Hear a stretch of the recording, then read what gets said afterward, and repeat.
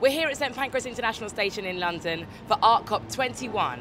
Up next is the incredible, amazing, one of the best spoken word artists of our time, Jetnil-Kijiner.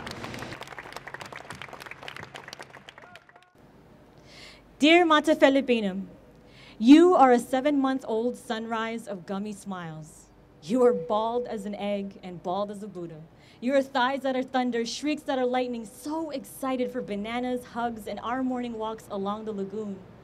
Dear Matafele Peinem, I want to tell you about that lagoon, that lucid, sleepy lagoon lounging against the sunrise. Men say that one day that lagoon will devour you.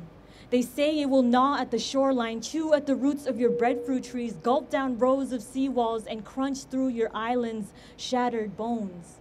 They say you, your daughter, and your granddaughter too will wander, rootless, with only a passport to call home. Dear Matafele Peinem, don't cry. Mommy promises you, no one will come and devour you. No greedy whale of a company sharking through political seas. No backwater bullying of businesses with broken morals. No blindfolded bureaucracies gonna push this mother ocean over the edge. No one's drowning, baby. No one's moving. No one's losing their homeland. No one's gonna become a climate change refugee. Or should I say no one else? To the Carteret Islanders of Papua New Guinea and to the Taro Islanders of the Solomon Islands, I take this moment to apologize to you. We are drawing the line here because we, baby, are gonna fight. Your mommy, daddy, boo-boo, Jimma, your country, and your president too, we will all fight. And even though there are those hidden behind platinum titles who like to pretend that we don't exist, who like to pretend that the Marshall Islands, Tuvalu, Kiribati, Maldives, Typhoon Haiyan in the Philippines, the thousands of floods, and Algeria and Colombia and Pakistan, and all the earthquakes and hurricanes and tidal waves didn't exist?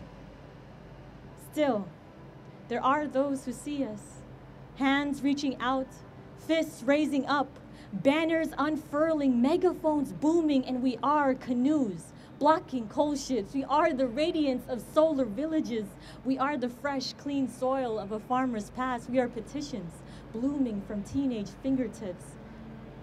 We are families biking, recycling, reusing, engineers, dreaming, designing, building, artists, painting, dancing, writing. We are spreading the word.